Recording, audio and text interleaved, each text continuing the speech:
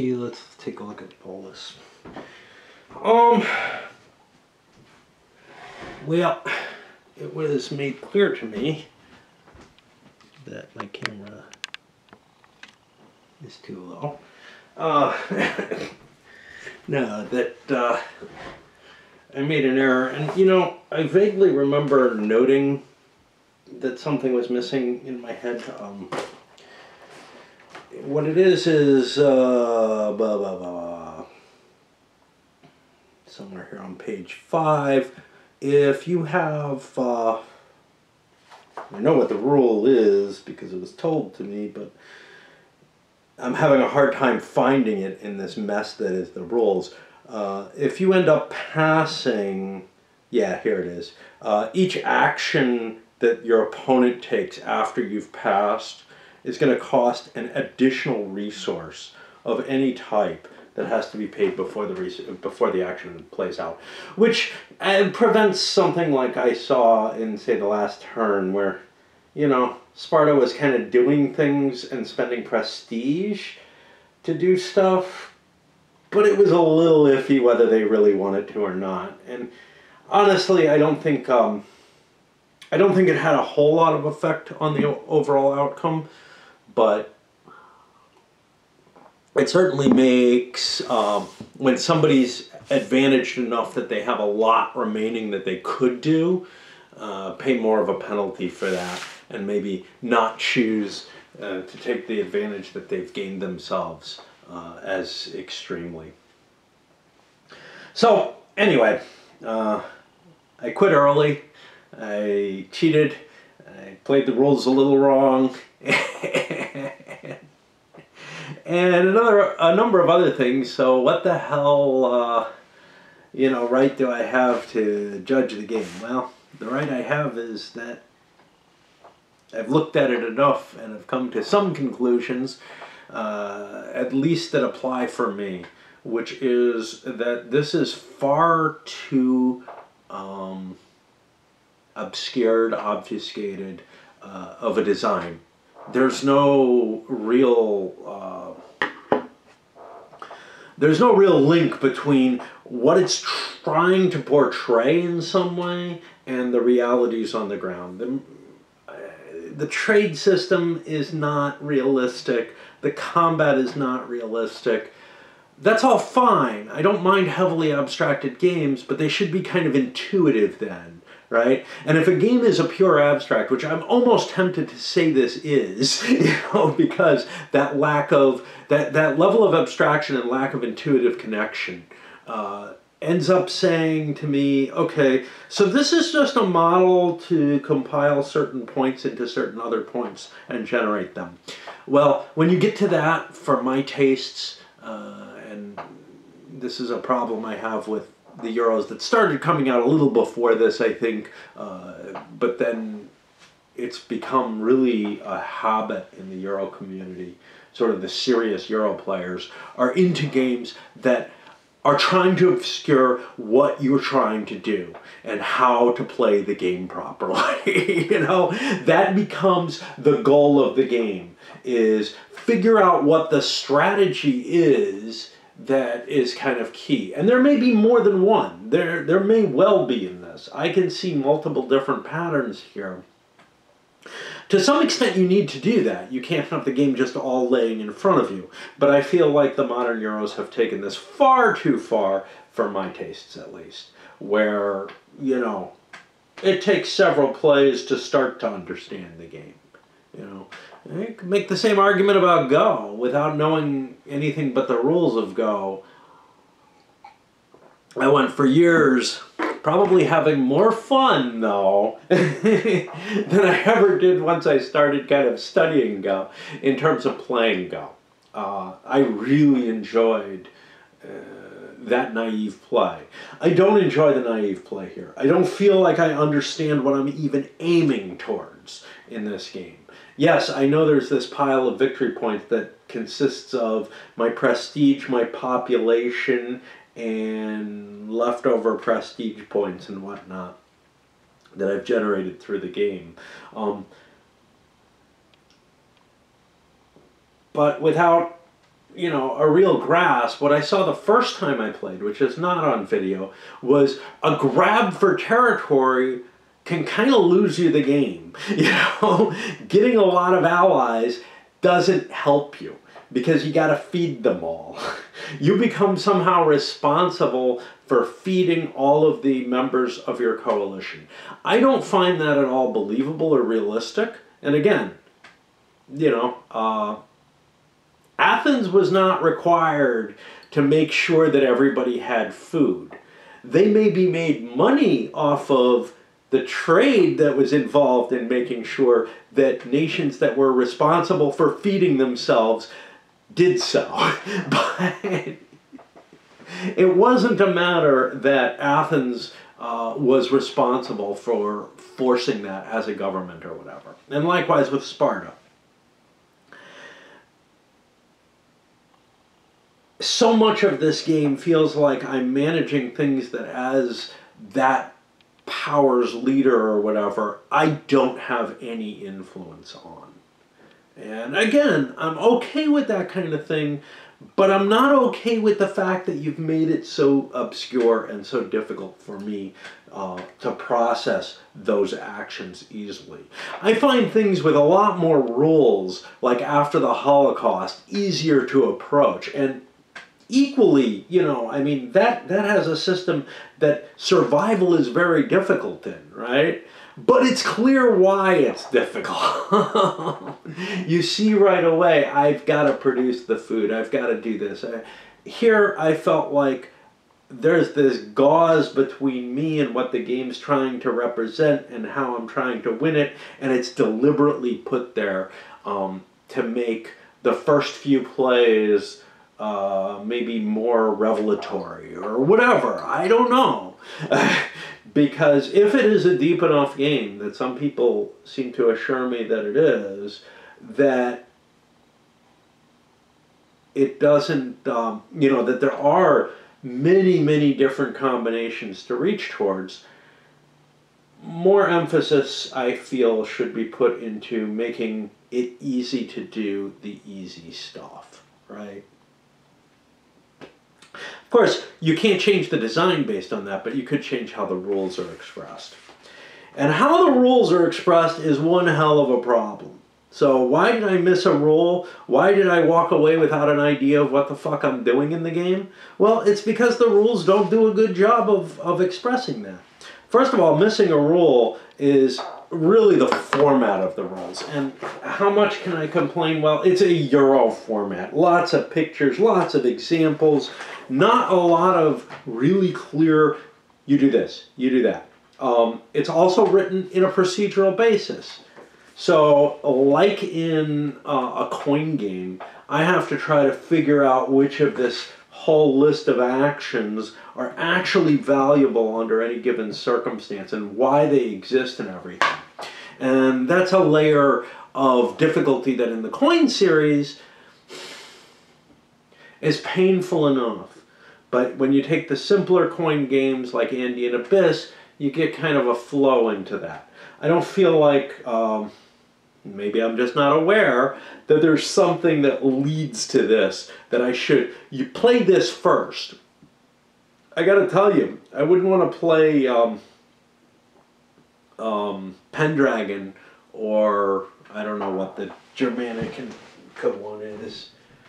Got the expansion sitting here, so I should be able to tell. Falling Sky.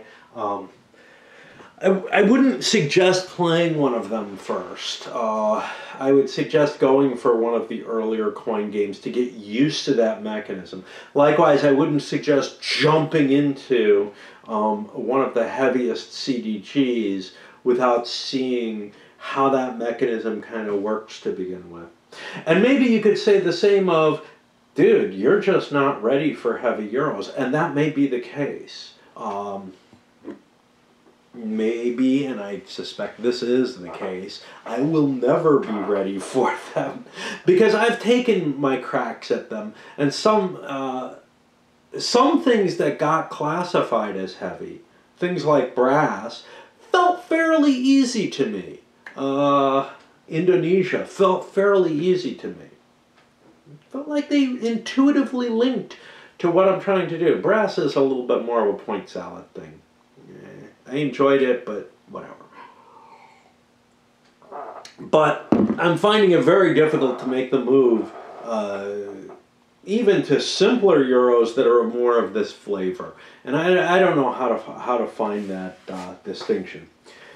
Like I said, this one caught my attention due to topic and its high rating early on. And I think I looked at it a little bit more carefully when I started culling the things I was subscribed to and decided, you know what, no. And I fear I made the right decision there. Now, I'm definitely appreciative of someone reaching out and sharing, one of their favorite games with me in that.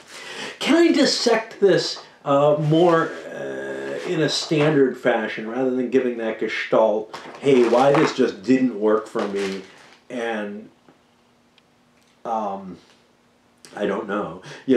Component-wise, beautiful components. I mean, other than the one misformed wooden piece. Four-sided die, bad choice. Always a bad choice. Four-sided dice don't roll well. The card deck, it's hard to tell because I did one combat. I'm not a big fan of combat card systems. I think it works fine in this. I don't want it in a war game, but this is so clearly not a war game that, yeah, I don't know what's going on with it. But it gives you this little gamey type means of playing things out and making guesses. And it actually works well enough solitaire. The events, it's hard to say here because I got almost none. But yeah, we get, a lot of them are just giving each player a thing.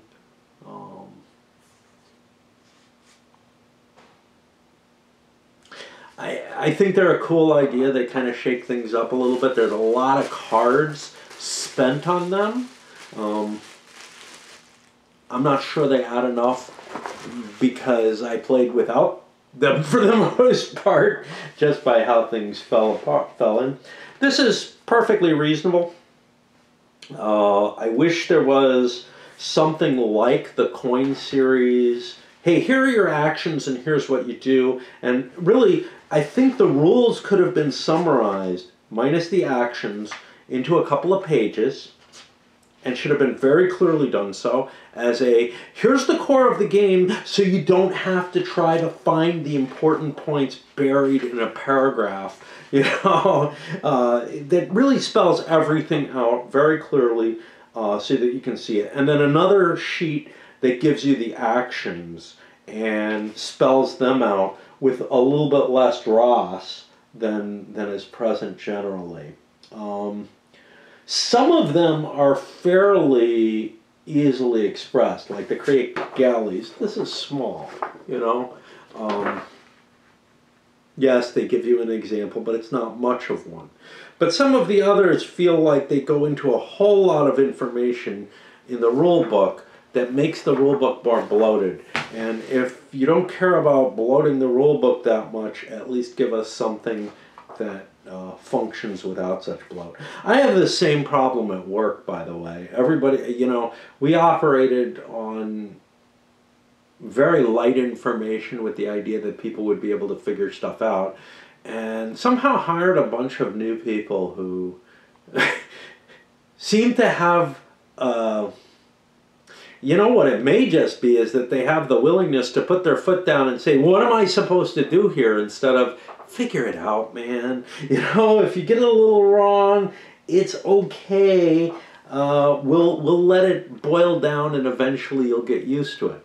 But people who've been there for a while are still, not as long as I have, but are still like, no, I need this absolutely spelled out. And I hate that because now I have to wade through, just like with these rule books, all this information to try to find the one little piece that is actually important and that we've made a major, a major stance on one way or another and flips around a little bit. It's really hard to deal with that. And similarly here, to find those exceptional cases or whatever, I have to wade through, 3, 4 examples on some of these. Wow, that's it's better than the last thing I did where the rules were actually held in the examples, but oh, yeah, I get the feeling that if they put out, you know, instead of putting out, say, 20 pages of full color rules with lots of examples in it, if they put out like a 6-page rule book with just the rules, people would say, oh, it's too simple. You know, I don't know. And in addition, it would be helpful if this, instead of giving you lots and lots of examples and pictures, gave you some motivation of why you would be doing these things and how you would play. None of that whatsoever. No concept towards what you should be doing and what things kind of work. And I find something like that is very helpful when you're first facing a design. Because that's one of the layers that I found problematic right away, which is the, okay, maybe this is an incredibly subtle and exciting design. How are you going to get me into it? You know, if I'm playing and I blunder along and I starve all my people and lose everything I gained, I'm going to be a little discouraged. Okay, maybe not, because that's exactly the kind of thing that excited the hell out of me about 18xx when I first saw it. Or maybe I'm a different person now. What about the actual mechanisms in play? You know, they're not that complicated, to tell you the truth. It's what emerges from them. And like with Eklund games or whatever, I feel like some degree of, yeah, you should try this out, you know, and you'll draw ideas based on things from that, is kind of helpful to me. Although those games, well, it depends on the game. Let's just put it that way. The Lords of the Sierra Madre, the Lords series worked pretty well without having to have too much. In fact, the big debate there was, how am I winning the game? You know, there's expressed victory conditions, and then there's like, well, you can consider yourself a winner if you do this instead. Kind of like, that's such a cool concept where, you know, yeah, there's a formal victory, but there's also all these other things. I don't feel like a game as abstract as this can express that kind of thing. I got all of Greece on my side, but then I lost it because they all starved to death. But they don't even die. They leave you because you're not creating a socialist utopia for them or something. I have no idea. So what about the, hey, you can play as long as you want, and then once you pass, the other person then has to start paying a penalty. I think that mechanism seems fine. I like the idea of the penalty, actually. It felt like it was too rich to be able to drive the other person to pass and then be able to do as many things as I wanted entirely. So I think that is a reasonable balance there, and I think it works kind of nicely. The initial starting positions look like they give Athens an advantage. Now, what we saw is that certainly can be overcome. I don't understand why, and that's a sign that I shouldn't be doing this video, right? Because I don't know why I lost the game so badly as Athens, or why Sparta won so, you know, was so far in advance. I can't point to that. The game is so disassociated that I'm just kind of like, stuff happened and somehow it changed. And that disassociation is probably my biggest single gripe, is if I can't look back and understand, well, there's either a flaw in me, which I'm sure there are many, but there's also a flaw in terms of being able to make that link, that hook to say what's going on and why it's happening, and it's just not showing in my head. And I don't know whose it would. Unless you've studied the game as an abstract, and why did you get into it? Yeah, okay. If it was so obscure. I don't know.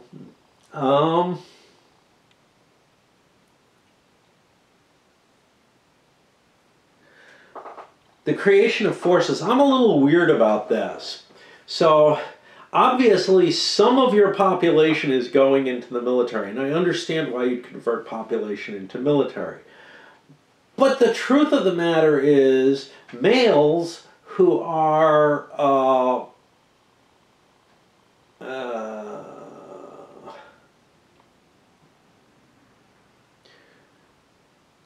trying to find the right word here, and it's just not coming to me.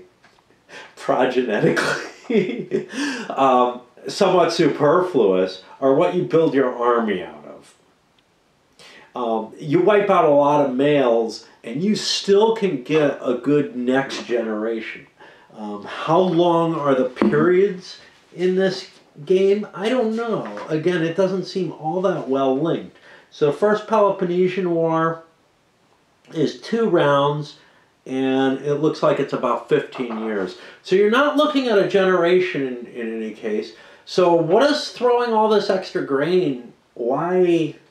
What happens at the end of the game? Why does throwing at the end of a round? Why is throwing a bunch of extra grain increasing your population so significantly? Athens can go from 1 to 4. You know, what's going on there? Well, it may be that you're attracting people and detracting people. In that case, I'm really not at all convinced that your population is changing to the degree that the game seems to show.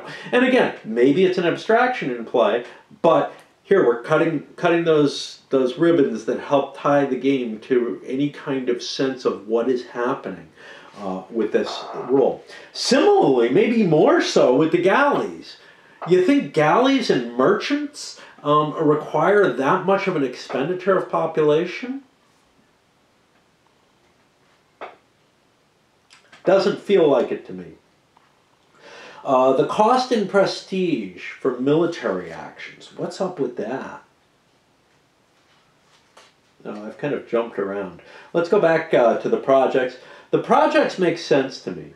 I'm expending certain resources to get something that, you know, excess resources to get something that is primarily a victory point situation. That's a familiar concept, and I you know, have no real gripes about that. So let's go to the military actions. The concept of military actions costing you a prestige to do, maybe.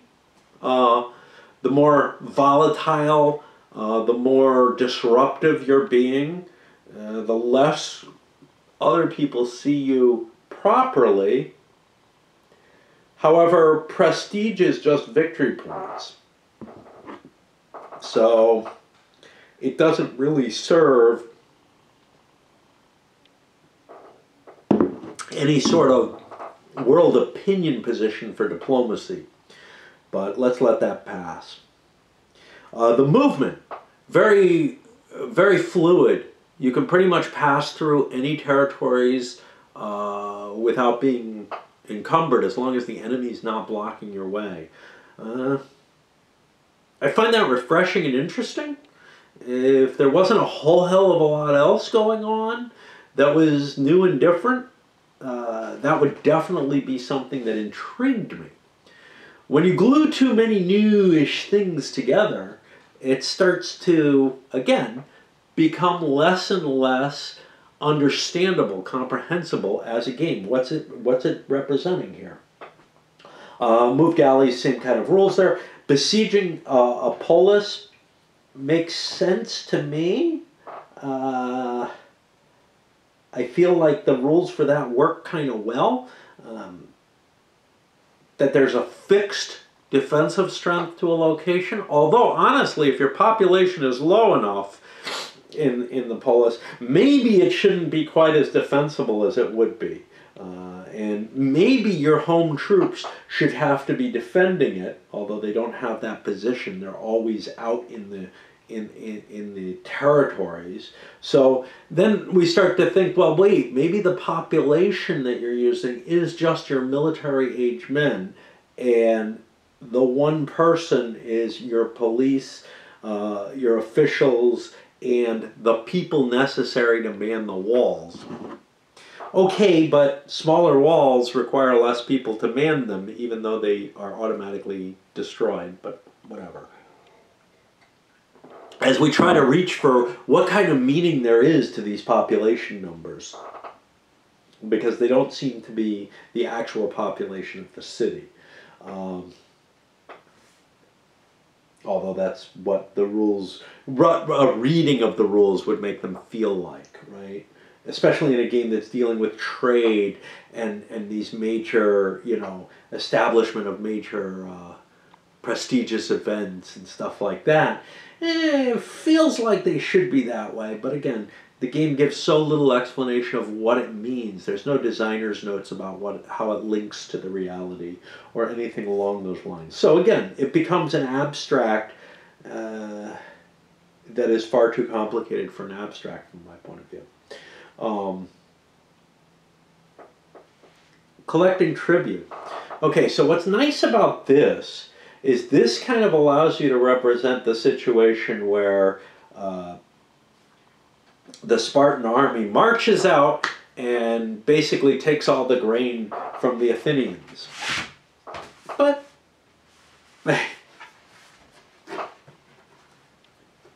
it doesn't represent the reality very well, because there's almost no grain in Athens, and that was the main thing they were doing, was cutting the capability of Athens to supply its own people, not its whole organizational, not the whole coalition, its own people with grain, so that they had to use their shipping to get it. And then there's the silver mines, which were essentially untouchable and were protected, which Sparta can take. And I assume there's equally disturbing balances here as well, that the historical elements are not well represented here. What about as a game element? Well, again, I really can't talk to it as a game. If it's an unrelated to reality abstraction, it's going to take a whole lot more grasp of how the game plays and what it's doing. A level at which I'm just not willing to play this thing, because it doesn't have that hook to draw me in for that complexity. There's too much complexity for an abstract for me to be drawn into it. The political actions, trade. I kind of like the concept of the trade system here, but again, it doesn't represent reality. Everything's not kind of available everywhere, which it kind of would be, with relative prices between each pairing. Instead, what you have is, oh look, the only things I can get through trade are grain and silver. In some ways that's fair, because, hold on. Okay, got a GMT shipment there.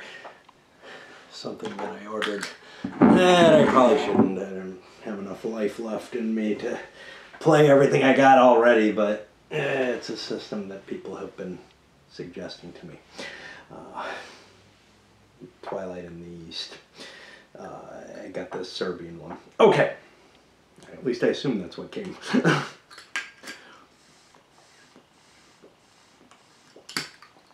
So the silver can be exchanged for other things. It can be used in place of almost any other material except for grain. Grain is the one thing you can't exchange. You can't just say silver is grain. And that's especially important, and I missed this in the first time I played it, that's especially important at the end of the turn when you have to feed your people. You can't eat the silver, and you're not able to just convert silver to grain. So you got to work to get the grain supply that you need for your population. And if you don't have it, you have to let some members of your coalition go. And if you can't get it for your main capital, you lose. But the importance of not expanding larger than the grain that you can produce is not really hinted at in the rules. And again, I had to play one time to get that key concept. One which will lose you the game the first time you play it? Absolutely, if you don't have it, right? If you play without realizing that you have to keep your grain in hand, you're expending resources and effort doing things to expand your coalition or whatever, and then you realize, wow, I can't feed everybody.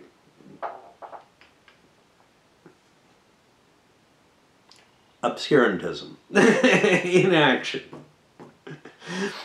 The concept that as Athens you would have to be feeding Macedonia if they're allied to you is at the very least not maintaining some sort of supply line whereby they could get food. Most cities could feed themselves. That's the first problem.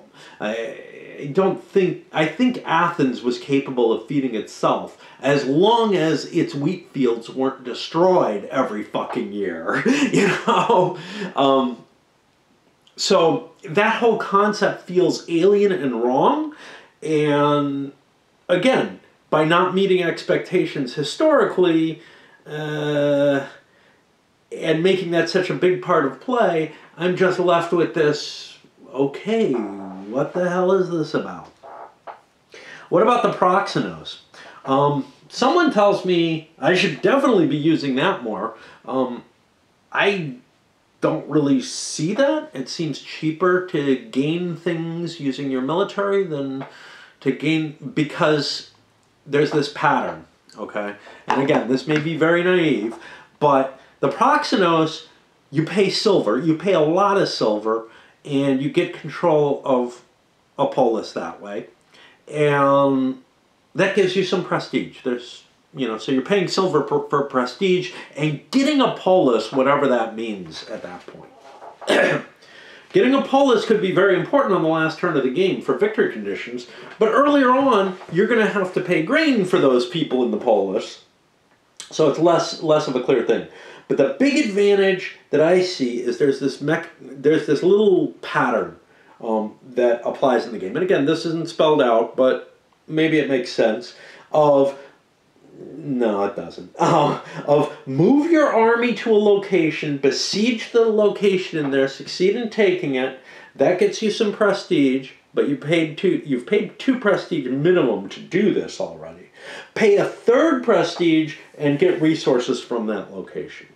Okay? And then those resources will allow you to do other things that may allow you to increase your prestige. Now, if you're looking at a 1 or 2 region, this is a net loss in prestige. If you're looking at a 3 region, you're breaking even, assuming you succeed in your siege on the first die roll. That's a 50-50 chance. If you're looking at a 4 region, you've only got a 1 in 4 chance of succeeding that way, so you're probably better off using the proxenos. And that was the one use that we had of a proxenos, was in the only 4 region that was taken in my playthrough. Syracuse was not worth taking. And the problem with the proxenos is, if I use the proxenos, let's say I grab this. It costs me 8 silver, I get 4 prestige. Not a great payoff in prestige. You get a better payoff from whatever the hell they're called, the projects. But for converting silver to prestige. Of course, other actions will let you convert, attacking stuff allows you to convert and create prestige from prestige, but we've already talked about the balance there. It doesn't come out until you hit the 3, and you got to get a 50-50 chance. But you get other resources with it too. But here's the thing, I move my proxenos there, I pay, so I've taken 2 actions. I've paid, I hope nothing to get there, although I may have to pay bribes in silver to get there. And then I pay twice the population to get the location. And I get half that back as prestige. Okay. But I don't have an army here. I still have to move my army, that costs me a prestige, and pay a prestige to get the resources out of it. So, you know, if I'm talking about getting this 4 prestige, and assuming I want to get the resources too, I'm talking about paying 8 silver for 2 prestige net, plus whatever resources I get. Is that horrible in terms of game terms? No, I mean, you can build your engine in this game. I've been able to show that an engine can be built. Hey, Sparta won. You know, they must have been doing something at least not too wrong. And yeah, so that's what you do with the proxy node. So you have to be a little careful. It might get taken over. Again, I have no real problem with this, and the idea of the bribery and everything makes sense. It seems kind of like this disconnected stuff that makes some sense. Like I said before, the battles themselves are handled with these battle cards where somebody puts something, the attacker has the advantage for whatever reason. Okay. You know, whatever. The attacker's kind of just the person who has the advantage. Like, the term attacker doesn't seem right. It's actually just the person who has the advantage on that kind of terrain. So if it's on land, Sparta has the advantage of being the attacker, whatever that means, and at sea, Athens has that advantage. And all that means is they get to play cards and say, match these or lose something, right? It's a fine system. The terms seem disconnected from the reality, again, like so many things in this game. You're able to stop the combat from happening by just paying a prestige, which doesn't go to anyone, I think. I think you just lose it. See, it says one player decides to retreat and pays one prestige for his cowardice to his opponent. If you word it the way I just said it, it sounds like the prestige goes to the opponent. If you word it as pays one prestige for his cowardice to his opponent, it sounds like I just pay one prestige. That prestige, the reason for that prestige is the cowardice to my opponent, as opposed to one prestige for my cowardice, comma, which isn't present, to his opponent. Again, am I splitting hairs? Maybe, but the rulebook is written poorly enough and in a informal enough style that those kind of ambiguities do show up. I played it I didn't use it, but I was assuming I just throw that prestige away, and that was a bad enough cost that I didn't want to do it because I still had to pay more prestige to get out of a situation that would be combat, that would require combat perhaps.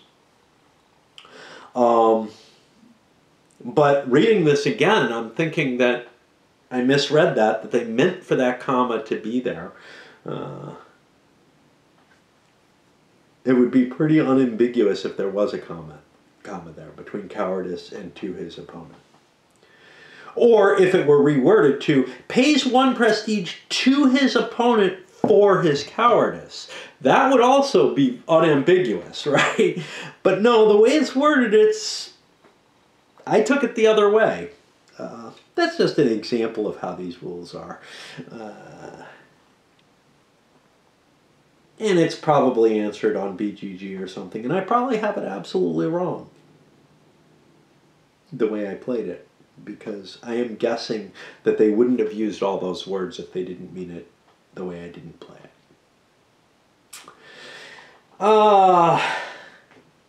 And then the end of round stuff, you buy off the projects, that's normal. Having to feed all your people. Again, I feel like this is just fucking weird, because what you're essentially doing is collecting up all the grain that you can get from your tributaries and then giving it back to them. And that just ain't the way things worked, you know? But this is the core mechanism of this weird abstract game that doesn't relate to what it purports to relate to. And again, the growth, that can't be the real population, so what's the grain causing you to do? I don't know, a handout class, a welfare state? I don't, that's easily transmitted like the unemployed are in after the Holocaust. Is that what you're creating? Again, it's not clear, it doesn't make a lot of sense, and it sure the hell is not ancient Greece. The Megalopolis gets something bigger than it started, and you get one prestige from it. I don't know, maybe. You know, I really don't know. Size certainly has a prestige with it, but turning a tiny little hamlet into a slightly bigger village doesn't seem like, or you were given a little village and not letting it decrease back to a tiny little hamlet, doesn't seem like something worth prestige. In particular, if what the population means is a large class of unemployed people, which is kind of an explanation that I'm looking at for it, who is requiring a grain dole in order to not join the military or something. I mean, why don't you have to feed your military? That seems like they need food more than the people in the city, and you need to deliver it to them. Again, I don't know what this game represents. And then a cost for maintaining certain perishable goods. Hey, that makes sense, but again, with how disassociated everything else is, who knows? Trading prestige for silver, I actually used that at the end of the game. Some mechanical tasks between rounds. And then how you lose the game, basically. Which for the most part is if your prestige gets too low. 0 at certain points.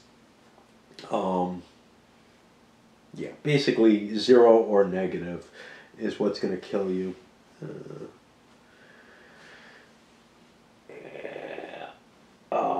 And if you really fuck up with your grain and have too big a population in your home city, that could be a problem too. Everything else you can let loose. If you... Otherwise, the game goes to its end and you count up victory points of this combination of population, which is generally not a good thing, but in certain places it's kind of cool to have it larger because you're not paying a lot for the victory points you're getting off of it. And this is the thing. So like, if you're Athens or Sparta, it's not a good thing to be getting Athens and Sparta as the megalopolis here. What's good is to have tiny little dipshit town be twice its size and be a village, or a tiny little hamlet be a village instead. You know, that's how you score prestige off this game, is you spread your population among little things and kind of hold on to those little things. And again, that just, what the fuck is that supposed to mean? The real prestige in this would be that Athens or Sparta is an important city, and not that it has a lot of moderately better off villages associated with it. You know, but whatever. I don't mind the projects. I think that they work reasonably according to expectations from other games. Okay, so if you're a Euro player and you've made it this far, you're saying, what the fuck is this dude going on about? And you're right. I don't understand your world any more than you understand mine. I really don't. What I look for in a game, though, doesn't mean that I'm anti all Euros. So there are some that I've taken a great deal of, wow, that links in a reasonable sort of way. I understand the connection there. One example where that, you know, there are plenty of examples of Euros that I've rated highly and reviewed, probably in equally nonsensical terms to this, but my feeling is that this is an abstract game that should have never been packaged with a thematic layer over it, because it doesn't really do it.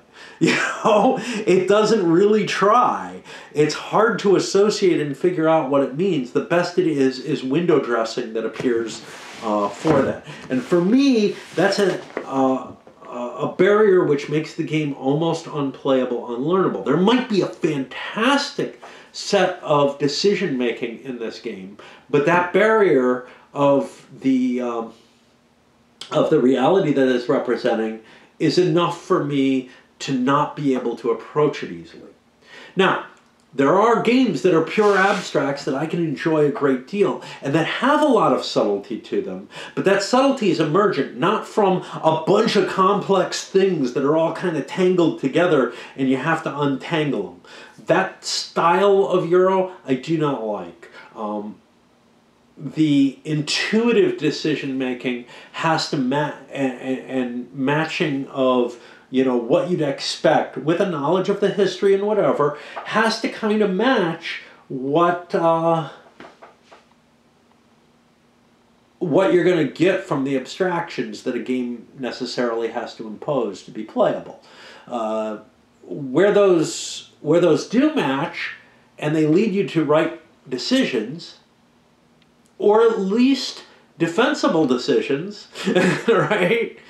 Then I'm fairly happy. I feel like I learned somebody's understanding and model for the universe at one time, you know, within certain constraints, whatever. Here, I don't have that, and I have a level of complexity that is only defensible, in my view, by something that is providing some kind of real model. This doesn't. When I look at abstracts that I enjoy, they're generally, well, they are almost invariably very simple in the rules. The actual knowledge of what you can and cannot do is very easy. The decision-making process can emerge as a more complex thing. But this one, no. This feels like it's trying to represent something and does not, to me, seem to align at all with reality. That doesn't mean I wouldn't enjoy it. I took more enjoyment on video than I was playing it without the video, because at least I get to gripe some more about stuff. And I also make decisions a little quicker on video than I do in reality. Playing it opposed, I could see, you know, if you were with someone who really likes this game and, you know, really likes some of the ideas to it, I could see that being infectious or whatever. But on my own, I just look at it and I say, you know, it's like this spiky thing that I don't know what's inside of it. People tell me it might be yummy, but every time I touch it, it hurts. And I just don't think that I would go for it. Maybe seeing someone do some really amazing stuff would eventually get me hooked into it, in the way that, you know, simpler Euros that have definite subtle and emergent interactions would appeal to me more, or that's something that, you know, is actually trying to model something to some degree. This, yeah, I don't see why anybody was drawn into it. You know, that's the real thing. Not that there might not be something under there. I don't know it well enough to be able to tell you that. I would have to play it, you know, quite a few times to start to see, and against maybe people who know what they're doing and whatnot, to have any feeling. And why? You know, there are plenty of other games out there that draw you in a lot quicker. All right, up it goes.